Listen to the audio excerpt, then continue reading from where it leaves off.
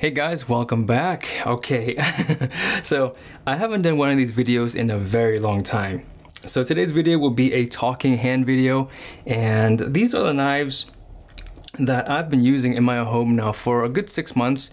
Half these knives here I've used in my home for about a month or so, and then these are brand new knives that I'm using to replace this current collection. So today is going to be a very long video. I'm going to give you guys really every single thing I think, or all my opinions I think about these knives, the ones that I've used, and then I'll tell you exactly why these knives were selected for the next upcoming review. So I'm going to move these knives up and then, take out these knives one by one. This video is really, I would say, it's probably 2 years, 2 years in the making. Actually, maybe even 3 years. A couple of these knives here I've had for a fairly long time. But I've been wanting to make this video for a long time, and I just haven't had a chance to make this video. And so I figured, I'm just gonna put all the knives I've used over the last couple of years that I think are some of the best knives I've used. And this is not to negate any of the knives reviews I've done in the past, but this is just kind of where I am today. And so, if you guys don't see the knives that you bought from my previous recommendation, don't be so offended. It's all good. I'm sure those knives are all still really good, but this is just kind of where I am today in terms of what I'm using in my home. And I will do a whole different series of knives that I've tested from the, $50 to $100 range. So that video is coming as well. But for this video, this is all going to be handmade knives, and prices wasn't really a consideration. I basically just took the knives and kept the knives that I thought would be good for this video. So some of these knives will cost $200, and some of them will cost over $1,200. And I'll tell you the prices if I can remember them at the top of my head, but some of these knives I bought so long ago that I don't really know what the prices are. And because of how knife prices can fluctuate, I'm not going to worry too much about pricing. So this is more about the overall performance of each knife and my experience of using them for at least a month to as long as 2 years at this point. So I'll do my best to leave a link in the video description to as many knives as I can, or I'll leave a link to my kit list, and that way you guys can go to one place, see all the knives, and go from there. Okay, so these knives here actually came directly from my kitchen. This is my kitchen knife drawer, and I use a drawer slot style knife holder in my home because I can lock the drawer. I can't really put a knife slot on my countertop, so that's why all my knives are sitting in a slot.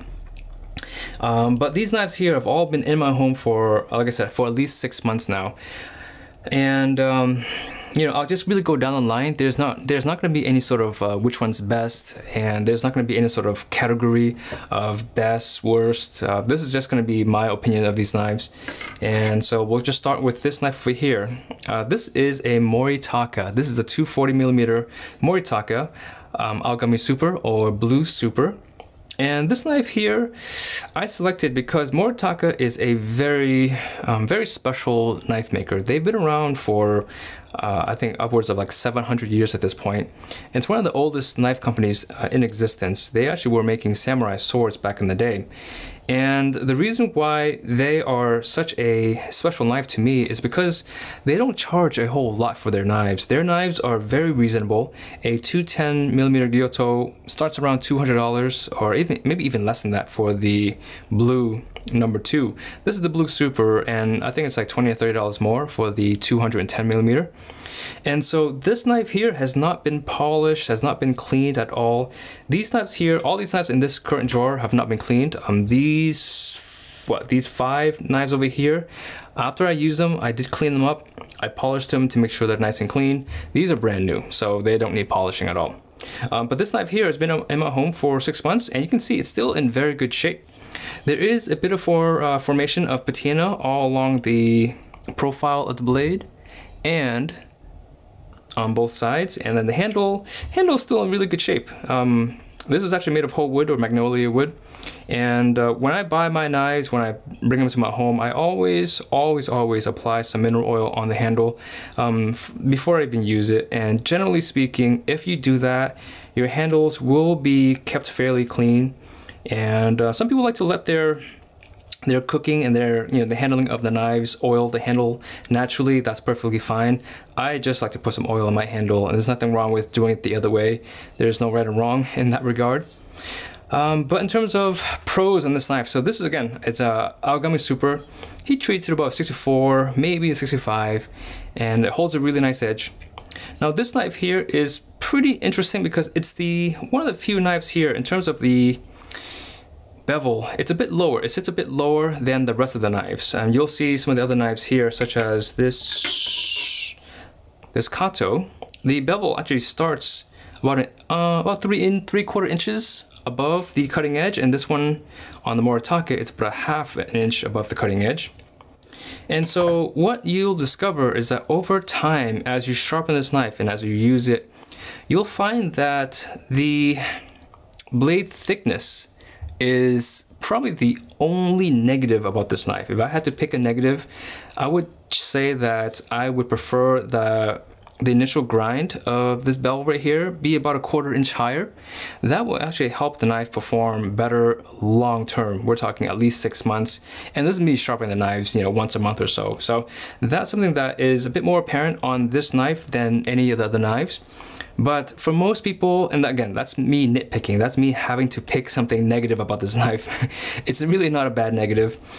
It's not a problem that most people would deal with. It's just when you are using all these knives side by side, you will kind of get a sense of the nuances and the little performance pros and cons when you do like little minor tweaks in terms of bringing the grind up a ½ inch higher. But again, if you're using this knife and this is the only knife in the kitchen, you will never have that complaint. It's knife aficionados like me that we whine about those things like that. But the Koryoshi finish is something that's very special on this knife. It's the only knife that you will find that uses I would call a brush pattern along the profile of the Koryoshi finish. It's something you don't see very often. Most of the time, you'll find knives that have a Koryoshi finish that will be hammered, or it will be just unfinished. It just won't have this really cool, sleek look to it. It's very hard to show on camera, but if you look very, very closely, you'll see that there is a brushed pattern that goes from heel to tip. And that's something you don't see really ever, and that's something that's very special about this knife. One of the things that drew me to this knife, actually. But also, again, going back to the heritage of this company, this knife here, if this was a Italian brand, this would be a $2,000 knife easily. You know, the Italians can find a way to make sure that you pay for that heritage of a brand. Not so the Japanese. Again, in terms of heritage, if Moritaka priced their knives, you know, pricing in the heritage into their knives, this definitely would be at least $1,000, but it's not. The fit and finish is okay. It's maybe a 6 or 7 in terms of fit and finish along the spine and the choil. Not fantastic, but it definitely is not gonna cut you. There's no sharp edges or anywhere that will hurt you. But I can, you know, I wouldn't mind having it better polished, but for the price that you're paying, it's really a fantastic knife. Now I'm skipping this knife for a reason. I'll go back to that knife after this one right here. So this is the Akazawa. Now this is the very interesting knife. This was the knife that almost made me quit. If you guys watch my channel, I think, you know, 2 or 3 years back, this was a knife that destroyed my hand in the rope cut test. A fantastic knife, and it's using Aogami Super, heat treated from 65, maybe even 66. A very, very hard knife. And it's got a stainless steel cladding. A fairly thin knife, you know, the spine thickness, you're looking about maybe 2.3 millimeters, 2.2 millimeters. And it's a really good knife. It's a knife that I have not been able to get rid of. Every single time I talk about getting rid of it, I kind of hold back. So it's a knife that I really enjoy using. You can see it's pretty worn down. The handle, this is the ebony handle. Normally ebony handles hold up a lot better than this. This has been in my home now for 2 years. And I've polished it, I've repolished it and cleaned the edge and profile off a few times. So it still looks fairly new. But the last 6 months, I've left the patina form naturally, and you can see there is, you know, there's patina formation on the cutting edge. Not a big deal at all. There is not going to be any sort of rust dangers if you let your knife form patinas. There is a bit of a little pit spotting here. This board, sometimes the water can hold inside of the slots, and so that's basically what happened there. There was a little bit of water that was, I don't know, splashed onto the slot, and it just left a little bit of a darker patina. that would probably turn into rust if I don't take care of that in a few months or so. But I'll polish it up before I do something else with this knife. But this knife here, priced at $350. So, you know, all these knives here will range in, again, like I said, $200, $350. I was hoping to find a knife that can perform as well as this one for under $200 or under $250. $350 is not, it's not too unreasonable for this knife. Also considering that you have an ebony handle. So ebony handles cost anywhere between $75 to $120 more, depending on where you buy it and when you buy it. But this has an ebony handle, so you have to factor that into the price.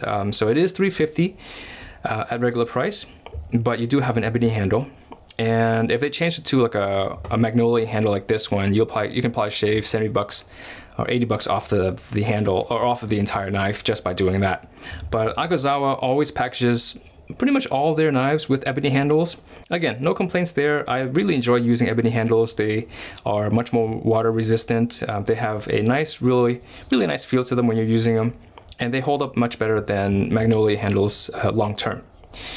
But this knife here, it's one of my favorites. It's a knife that I've always enjoyed using, and it's a knife that I've always come back to when I say I want to, you know, kind of start a new collection of knives. But yeah, so a really great knife, priced at $350, and it's a knife that I don't think anyone will regret buying.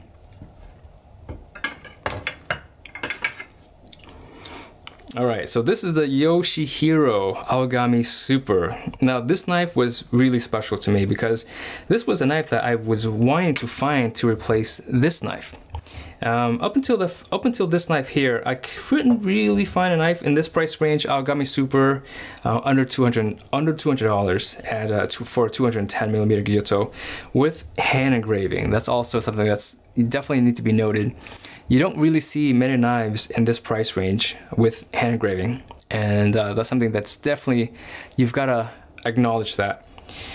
The fit and finish of this knife is very good. It's not something that I expected from a $200 knife. When I first bought this knife, all the specs looked the same between these two knives in terms of their heat treatment, the overall profile, their length. But upon closer inspection, what makes this knife here from Yoshihiro so special is the fit and finish.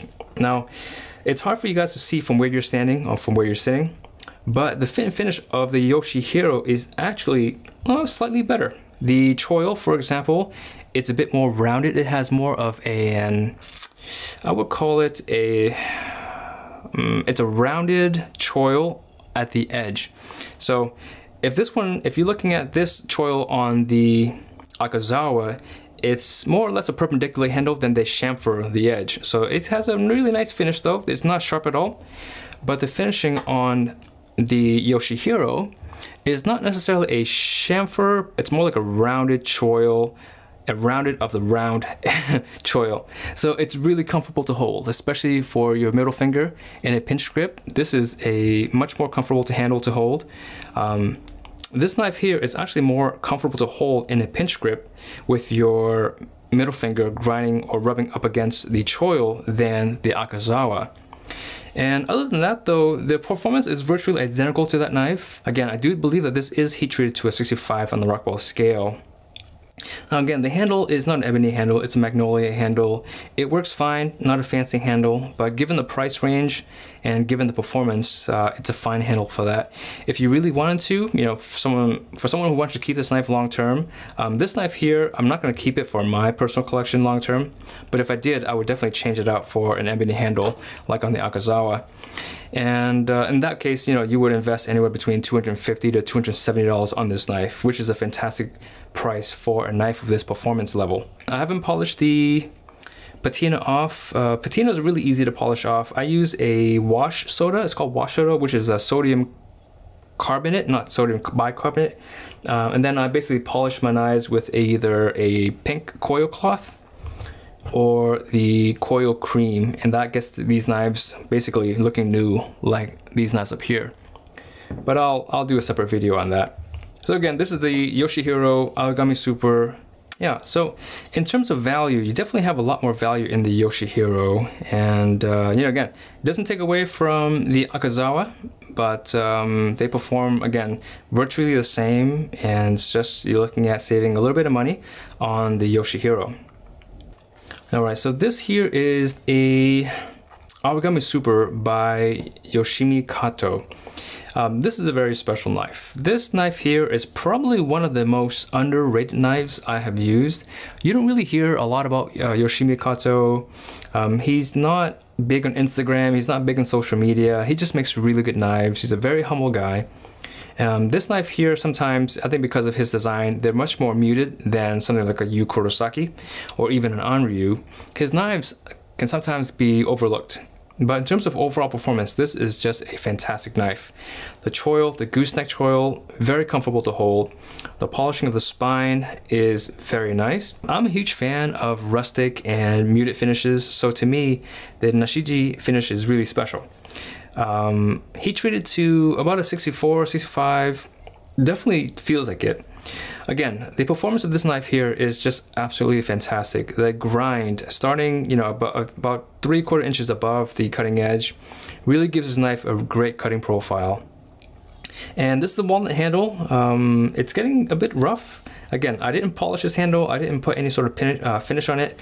I just wanted to see, you know, over the course of 6 months how it would look. It's held up okay. I would like it to be a bit more polished than this, but again, I kind of mistreated these knives on purpose just to see how they look. The patina formation, this one is a lot more gentle than what you'll see on the Moritaka, even though they're using basically the same steel. The reason being is that on the Kato, I actually applied mineral oil every night, actually not every night, every week for basically the entire life of this knife. And you can see that the patina formation is really light, and it's not, this is basically, it looks like it's a stainless steel, but it's not. If you're standing here, you can see there's an ever slight hint of patina forming, but very, very mild. And that's basically what happens when you put either a mineral oil on your knife before you go to bed or after use once a week. It will do this for your knives. So for people who are getting into carbon steel knives, having mineral oil is really handy because you can still use the knives as usual. Just make sure you dry them off and just apply some of that mineral oil. Once a week is really all you need. If you want to get more than that, then once every 2 or 3 days is fine. But that way you can have a knife that performs as well as a carbon steel knife without having to worry about rust forming too quickly. Again, hand engraved on the blade, and just a really special knife. This knife here, I've really grown to love this knife, and Kato's knives are really special. And again, I got to meet him in Ichizen 2 years ago now. Very humble guy, and just makes a very good knife.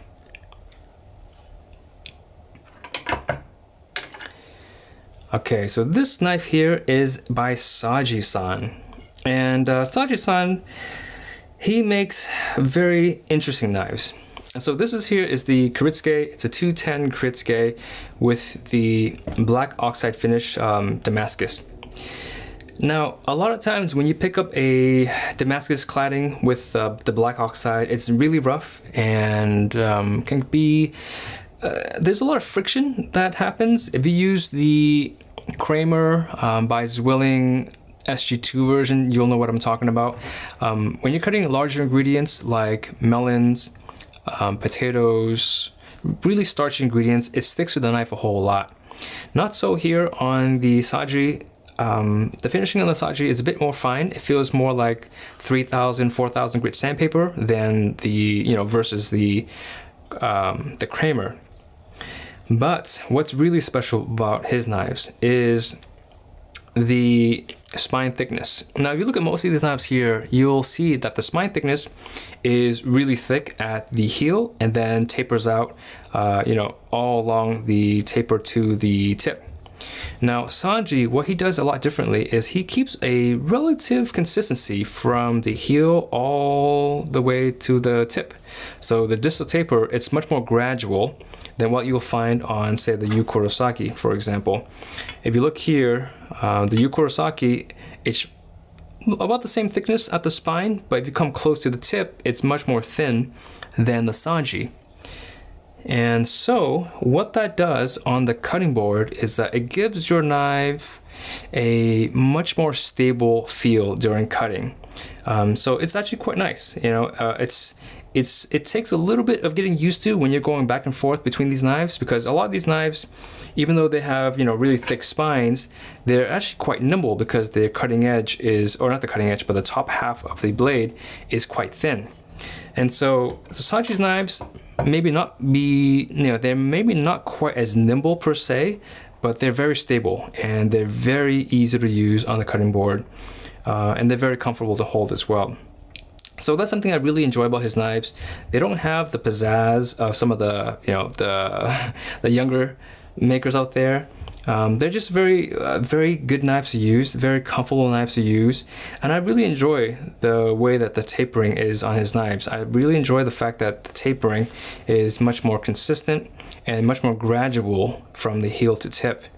And his knives are pretty much the only knives I've used with this sort of tapering system, so it just makes it very special. And again, you have the hand engraving. And you can see here the handle, the ebony handle is held up quite nicely here. It's been in my drawer now for at least 6 months, and it's just starting to wear. It's losing its luster, but I'll polish it. I'll do a separate video where I polish all these handles back to where they were before, maybe even better. So yeah, this is by Saji. This is using SG2 core steel as well.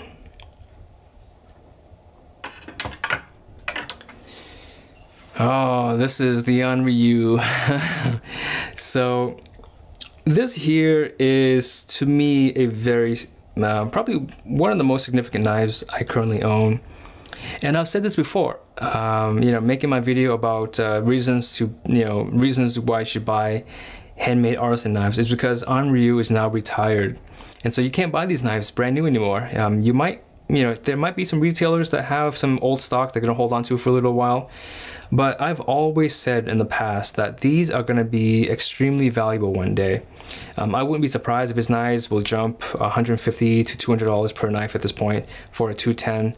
This is using blue number 2, and you can see the tsuchime finish is really nicely done, very well thought out. The hammering, you know, I actually watched him make this knife, and each of these tsuchime hammer marks was done one at a time, and he moves the knife an inch, you know, a quarter inch, and hammers it down, quarter inch, hammers it down.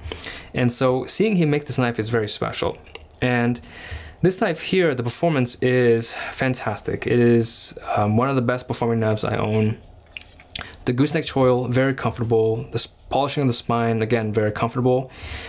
The heel, the thickness of the heel is about 3.5 millimeters or so, and very, very thin at the cutting edge. So in terms of overall performance, this is just a fantastic knife. And you can see this is the walnut handle, and it's starting to crack now. Not really crack, but it's just starting to, just one split there. And just again, I should treat this knife better than I do. But when I'm reviewing knives, I kind of mistreat them intentionally. But again, this knife here, you can see the patina formation is very light and very mild. This also has the same treatment as the Kato with mineral oil on the cutting edge. So you can use mineral oil. I use Tsubaki oil. That's basically what I have at home. Tsubaki oil is just a fancy mineral oil. Obviously, it's not a mineral oil. It doesn't have any petroleum products in it. Very mild, very easy to use, and also leaves a nice finish on your knives for a long time. So if you were to store your knives for weeks or months at a time, I definitely recommend Tsubaki oil over mineral oil because it has a better film that develops on your knife. But you can see here the patina is extremely mild, and that's all thanks to the Tsubaki oil. But yeah, so this is a really special knife. This is a knife that I am probably going to keep in my collection for forever. I don't think I'll be willing to sell this knife, mainly because I was with Anryu really just a year before he retired, a year and a half before he retired. And, you know, had to sit down, got a chance to meet him, sit down with him, had sushi, lunch with him, which was great. So this knife here is very special to me. See, I told you guys, I told you that if you guys can find an Anryu, buy them because they're not going to be in stock much longer. And sure enough, just a few months ago, or even just maybe a month ago, his retirement was announced.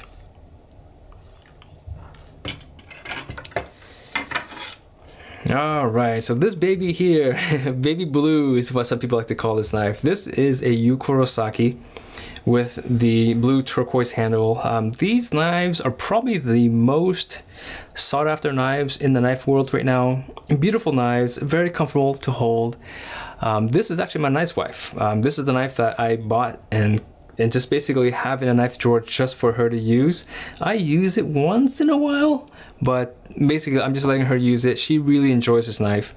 This is the largest knife that she's willing to use, mainly because how comfortable the handle is. This is using VG10, and that's something that's very significant because now oftentimes you'll see VG10 as kind of looked down upon and even written off by many people because there's so many fake VG10s on the market. Or I shouldn't call it fake, I should call it Chinese made or Chinese manufactured VG10. If you ever get a chance to use a Japanese made VG10 that's been hand forged versus a Chinese made VG10, you'll see there is a world of difference between the two qualities of steels. Yu Kurosaki or any handmade VG10 that's made in Japan is going to perform and outperform any VG10 made in China. I guarantee you that. And so this knife here, so other than the fact that it's using VG10 and it's got the Fugen finish, it's just an overall really well packaged knife. And so my wife loves using it. It's going to stay in our collection for pretty much forever. We're not going to get rid of this knife. And so yeah, that's why it's still in my knife drawer.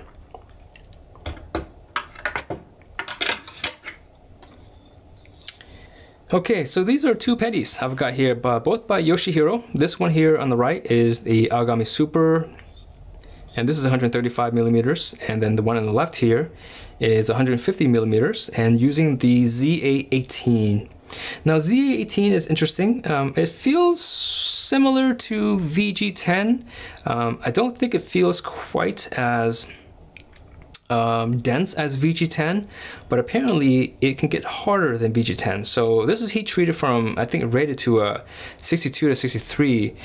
I can't confirm that it is harder or tougher than VG10, but it's been in my knife drawer now for 6 months, and it's starting to lose its edge, but it still cuts fairly well. So yeah, I mean, I enjoy it. It's also got the stainless steel Damascus cladding, clean, great finish overall. And so I was just, I just needed something simple to use in my knife drawer. So I picked a knife that I knew I would like. So the Aogami Super is what I use, and my wife will also use the Yoshihiro stainless steel. So this knife and the Yu Kurosaki is what my wife uses, and I use all the other knives in the knife drawer.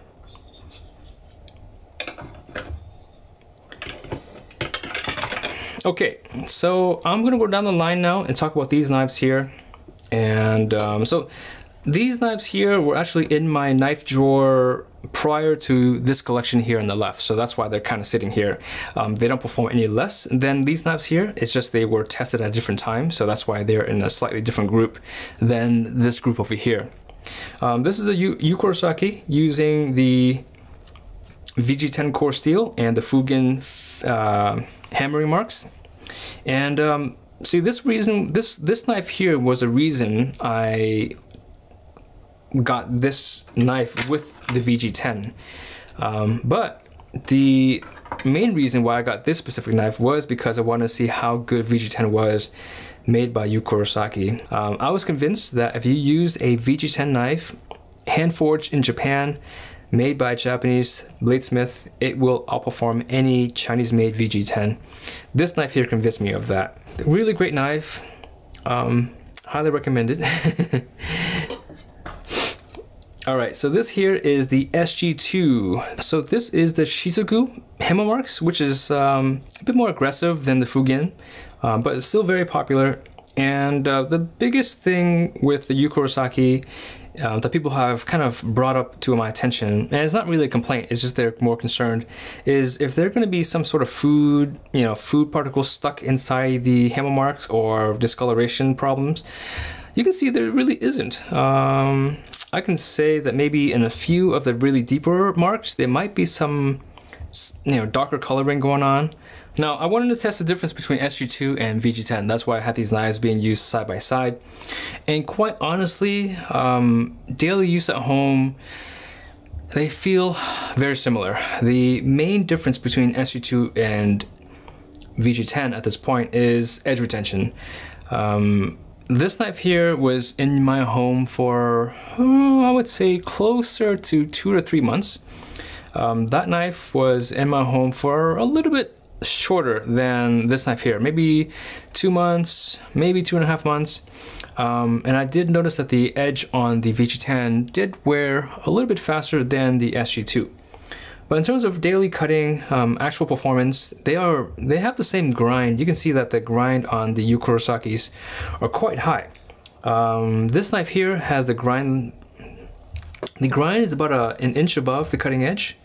Same thing with this one here, is about an inch above the cutting edge, and so they tend to perform extremely aggressive. So if you're looking for a very aggressive knife that performs, that performance is kind of the utmost thing that you're looking for, the utmost importance, Yu Kurosaki is really good for that. His newest knife, his Aogami Super version of this knife right here, the bevel actually starts even higher. It's about almost 2 inches, or like an inch and a quarter above the cutting edge. So the knife performs extremely aggressive, and the good thing is that knife is heat treated to a 65 or so. This one here is heat treated from a 63 to 64. So it's it's hard enough to handle a really thin grind. But there's something to be aware of. Just because a knife is thinner is not always better. But in his case, you have a really thick spine, a really thick tang going to the spine, and so you have a nice grip on the blade, but the cutting edge performs extremely well because of that really aggressive grind that he puts on his knives. But overall, you're never going to have any complaints with a Yu Kurosaki. I have yet to hear any real complaints about his knives. Okay, so this here is a Nigara. This one here is a 210. It looks a bit shorter than a 210, maybe because of how it's cut, but this is a 210. And this I cut a couple years ago, back when I was in Japan. And you can see it's been in my home for a few months. The Koryuchi finish is wearing a little bit unevenly. I think because when I'm washing this knife, I kind of squeeze as I go down the profile of the knife, and mainly maybe I squeeze harder as I come down, but you can see the Koryuchi finish here. It's a bit more worn than the rest of this knife here, so something to take note of. But you can see here it's held up extremely well. It probably has 3 months or so of use in my home. The RC2 core steel, fantastic. I mean, there's nothing wrong with this knife, no complaints about it. This is a knife that this brand or this manufacturer, it's really, I would call this a mini manufacturer, and I would call this even an artisan factory.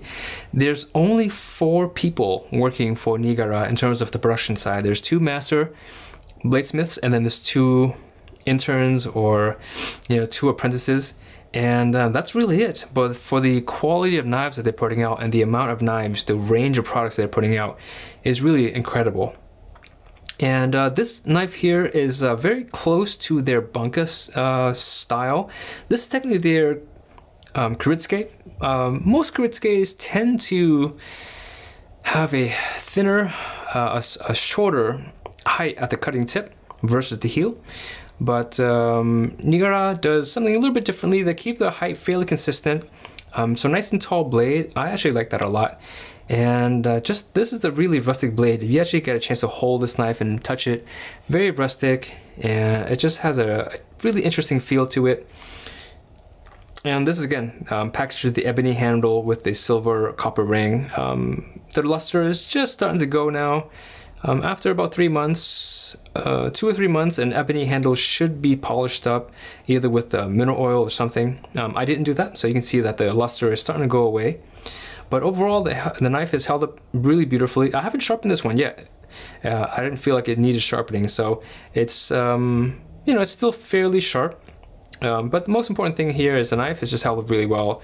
The performance is really good. The grind of these knives, really incredible grind. They're just a work of art and something I really enjoy about using their knives.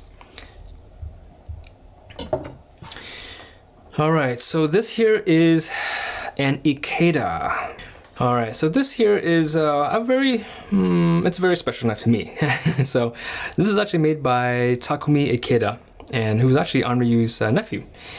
So this knife here was made years ago. This, I want to say this is actually 3 to 4 years old now. So this knife here is actually using Aogami Super, and this was actually kind of, I think, marketed as the Matsumoto KS killer, and priced at around $300 or so, maybe a little bit more than that at the time.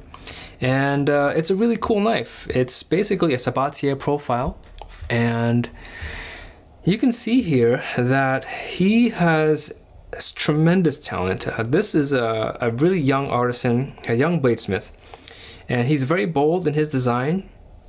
It's a Damascus cladding, but really thinly layered Damascus. Beautiful polish. You can see that the polishing of his knives kind of resembles a lot of an Anryu, and you can see that there is a lot of resemblance that it runs in the family, you know. What's really cool about his knives, his polishing, it's a satin polish. He doesn't put mirror polishes on his knives very often.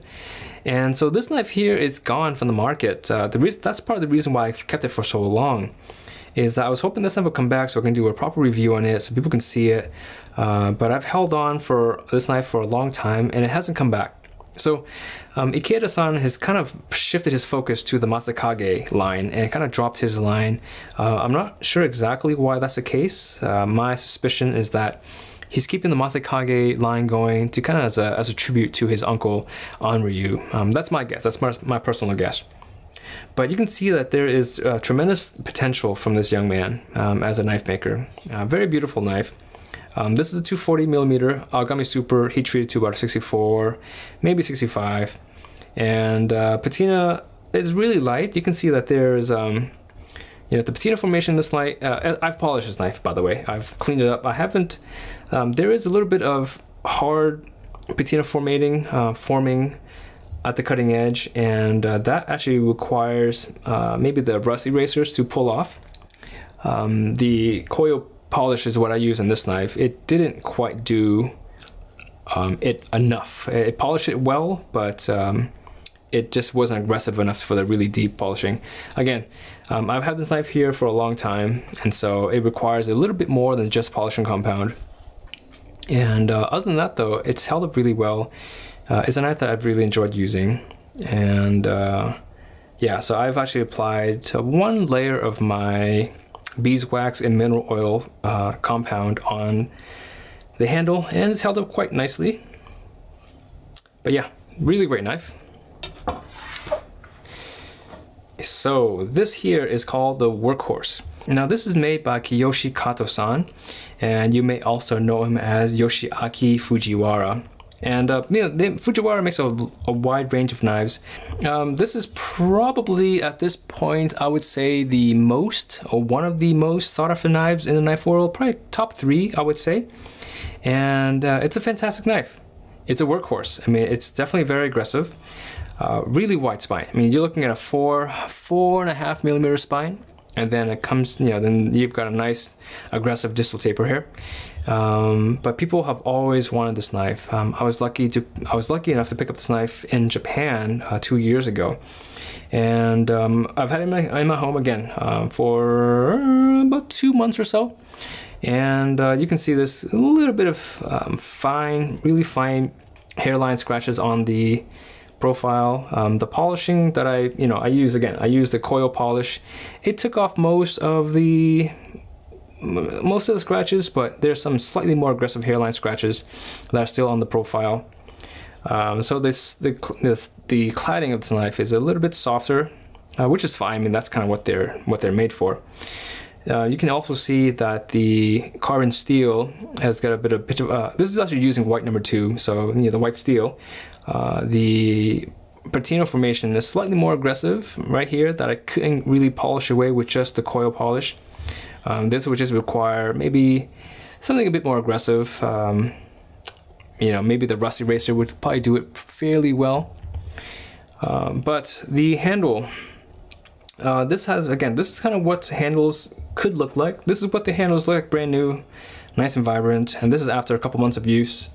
And then the same handle after 6 months of use, right? So as long as you treat them, with a little bit of oil, they hold up fairly well. Magnolia wood doesn't absorb too much water, but it does kind of discolor over time, and sometimes they can get kind of grayish if your hands are really dirty. But for the most part, Magnolia handles hold up fairly well. Negatives about this knife. From my personal vantage point, the only real negative about this knife is that you really cannot find them for sale anywhere. So when you find these for sale, usually it's an owner that's flipping this knife on Reddit or some sort of knife forum. This is probably one of the most flippable knives you can possibly buy at this point. And yeah, so I'm not gonna flip it. I'm gonna keep this knife, but it's a great knife. And considering the fact that this knife here is about $1,200, it better perform well. So, this is, I think, yeah, as a matter of fact, this is the most expensive knife in the entire lineup. So it definitely does perform quite well. Is it the best performing knife I've ever used? That's a tall order. I would say it's definitely top 3. It is that good of a knife. But again, we're literally just splitting hairs at this point. All these knives here will perform beautifully in the kitchen. It doesn't matter what you own, no matter how expensive, your cooking will not be improved just by the knife that you're using. At least in my personal opinion, because if my cooking skills were increased by the number of knives I own, I would be the best cook in the world, or definitely top 3 in the world. But yeah, I mean, this knife here, no complaints. If you can find this knife and you can afford it, it's a great knife. But again, it's over $1,000 if you can find it, and most of the time you're gonna find it, used. And for the most part, I think people who own these knives will take care of them fairly well. So I don't think you have to worry there. I was lucky enough to buy this knife brand new. But yeah, great knife. $1,200. Is it worth it? It really is up to you. But it's a great knife. I've got nothing negative to say about this knife, other than the fact that it's just quite expensive. Okay, so these knives are all brand new here. Let me just bring them down, and I'll just kind of talk about them real briefly here. And okay, and so you'll understand why I have these knives here. Okay, so this is the Nigara, again, 210, really the same profile as that knife up there, but it's got the Migaki polish, so a semi-mirror polish. And lots of people have been asking about this polish and just about this knife in general. So I figured I'd buy one just to use it for myself and see how much the difference between the Migaki and the Kuroyoshi finish. Other than that though, same cutting profile, same great fit and finish, really beautiful polish on the spine and the choil. Really nice and rounded and polished. I like that a lot. Using the Wenge handle, their knives feel very substantial. It's almost like the metal that they're using is much denser than your average knife. So they have a really nice feel to them. And it's a beautiful knife, so that's why we got this one here. I'm a huge fan of bunkas, and they make a bunka, but their bunkas are 165 millimeters. There's nothing wrong with that. I already have a short knife here with the Yu Kurosaki. I just wanted something a little bit longer, so I bought the 210 millimeter Kuritsuke version, which is very similar to the bunka. So yeah, that's kind of why I have this particular shape. So that's this knife here. In terms of my favorite length, this is the 240. I've always said in all of my videos, my favorite knife lengths are 240 to 250 millimeters. This here is essentially the same as this knife over here in a traditional gyuto profile. But the main reason why I got this one over the matte finish, I actually personally prefer the matte finish over the Migaki, is because of this knife right here, the Anryu. Now, the 210s I can get, or actually I got this one here, 240s, everything on Anryu's are completely sold out everywhere. So I figured, you know what? after using this knife for a while, and I had, you know, a chance to get this knife here, I said their polishing is very similar. You've got this beautiful satin polish, you know, kind of this hazy mirror polish. And I thought, you know, maybe this would be a good compromise in terms of the way it performs and the way it looks. I'm using SG2 core steel, you know, so it's like a, I wouldn't call it yin and yang of each other, but it's very similar, and also in the length that I wanted, 240. And so that's the number one reason, kind of a more personal reason why I got the polished version over the matte finish. But you know, I love the way I love the finishing of this knife, and I love the finishing of this knife too. So I can't lie there. But also it's an SG2 R2 stainless steel, great for my home with my wife using the knives, and we've got kids running around. Sometimes we kind of forget and we'll leave a knife on the cutting board. So having a stainless steel in my home is actually quite handy. But that's why I've got this particular knife with this polish and in the 240. The 240 being my favorite length, and the Migaki being closest to the Anryu. And it's a Nigara. Nigaras are awesome. I mean, they're some amazing knives. Just for me using this knife right here, I know that I'm going to enjoy these knives here. This is a Kobayashi. This knife here, I had a chance to check out 2 years ago when I was in Japan, and when I saw the knife, it was the best finishing I have ever seen. And so since then, you know, I made it a point to try to get one, and I got one here. So this is a 210 version, super light. This is definitely qualifies as a laser. The spine thickness on this particular knife, it's about 2 millimeters.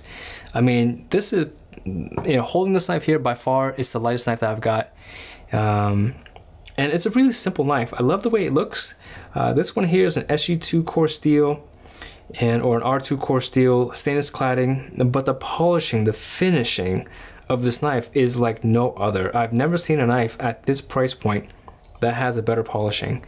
It is just, you know, if I can use the term perfect, it is quite perfect, visually speaking. That is, I'm not saying that the performance is going to be the best, but from a visual standpoint, there are no mistakes on this knife. There's no hairline scratches. There's no, you know, uneven polishing on the profile, on the cutting edge.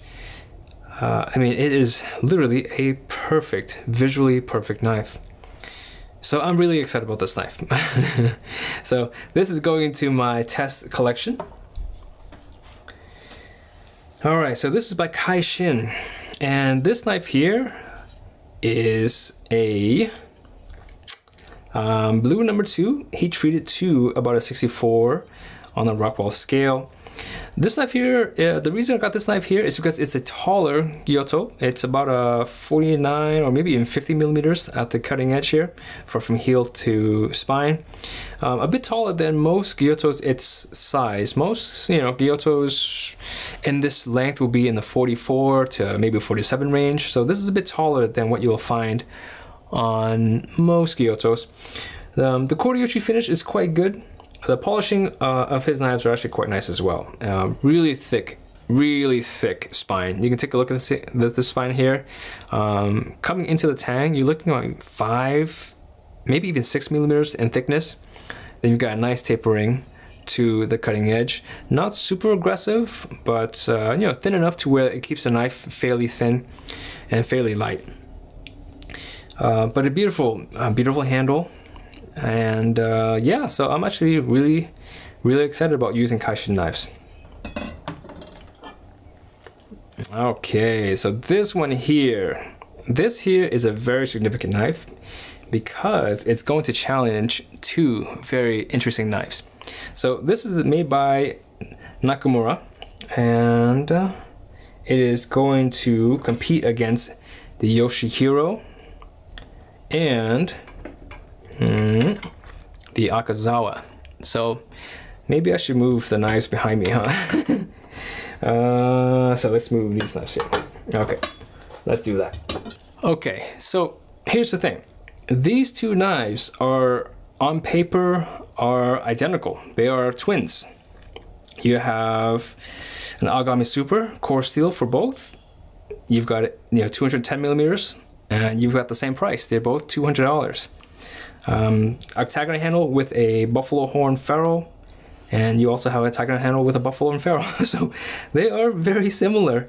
In every way, they are the same knife until sitting here, closer inspection, they are quite different. The tang thickness, on the Nakamura is a bit thicker, and it has a slightly more aggressive polishing on the choil, which is going to be interesting to see in terms of actual use, how that's going to feel.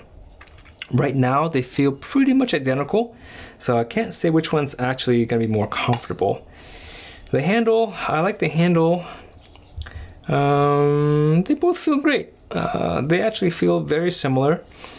This one definitely is nicer looking because of the marbling of the buffalo horn, but that's just cosmetics. The handle, it's a little bit, I would say it's a little bit thin, maybe slightly thinner on the Nakamura, but again, that's very minor. So I'm curious to see in terms of performance how they're going to feel. I suspect that they're going to feel pretty much identical, and I can, other than the choil being slightly different, everything else is very similar. The spine thickness is virtually the same. So they literally are twins. I mean, they're different, made by different people, because you can see the grinding of the choil is actually quite different. It's pretty hard to see from where you're standing that the grinding is actually quite different between the two knives. They resemble each other, but they're actually quite different on the choil. So yeah, I'm actually quite curious to see how they're going to perform. I think these two are definitely going to take the crown for best performance, knife under $200 or at $200. They both have hand engraving, which is really nice as well. That's something that's quite hard to find in this price range. Polishing on both these knives are fantastic. I'm really curious to see how they actually will perform. I think the Nakamura on my right here is slightly, it's not quite as tall, and the belly is a bit straighter than the Yoshihiro. So I'm curious to see how that's going to feel on the cutting board. But for $200, I think these two knives here are definitely going to take the crown for best performance, best knives under $200. With a heat treatment of 64, 65, and yeah, so I'm excited to use these knives. So that's why I've got this Nakamura here. Again, it's replicating a kind of a twin of this knife, but I think it's worth considering. I think a lot of people are going to ask, what are the differences between the two knives being priced the same steel, visually almost identical. I think a lot of people are going to kind of have a hard time choosing between these two knives. Please keep in mind that everything in this video is not to negate everything I've said in the past. All the knives that I've reviewed in the past are still great knives. They're just different. I've just kind of moved into a more artisan, kind of a more artisan focused knife making over the last couple of years of my channel. From the Kato on, these were some of the best made knives I have ever used. And so, this batch of knives is not worse or better than this batch. It was just used first, so that's why it's in this section here. These are my more recent reviews. So I'll do my best to leave a link in the video description to as many knives as I can, or I'll leave a link to my kit list, and that way you guys can go to one place, see all the knives, and go from there. But all these knives here are great knives. I didn't want to kind of do a best knife of the year, because to me that's kind of in a way insulting the bladesmiths who make them, because they pour their heart and souls into making these knives. So I don't feel like it's proper or fair or even respectful of me to kind of pick best performing knives, so and so. So all these knives here will perform great. I don't think you'll be disappointed with any of these knives here.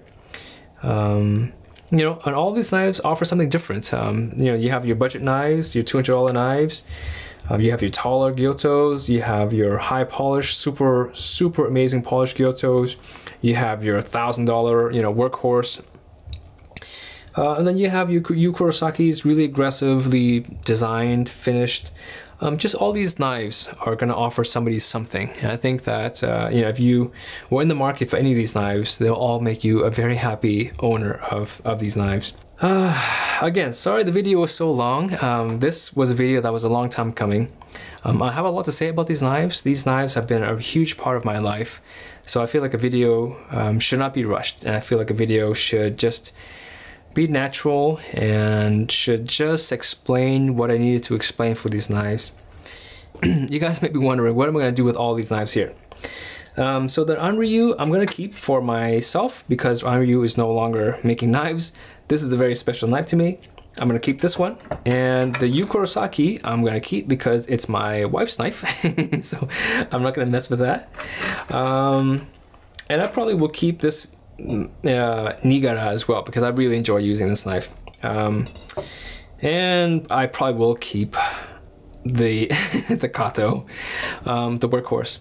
Other than that though, every other knife in this, other than those 1, 2, 3 or 4 knives, all of these other knives will go up for auction to my Patreon supporters at some point, hopefully in the next 2 or 3 months as I'm kind of shifting things around.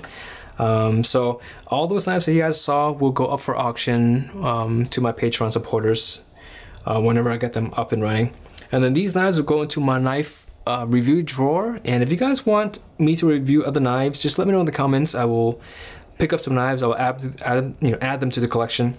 But basically in about 5 or 6 months, I will do a review of all these knives, and then we'll switch out another 5 or 6 knives, and we'll do another review then. I probably will do individual reviews of these knives fairly soon. I think a lot of people want to see individual reviews. I'll see what I can do. I can't promise that I'll do individual reviews for every one of these knives, but I'll do what I can for certain knives. Yeah, so anyways guys, thank you for being here, and I'll catch you guys in the next video.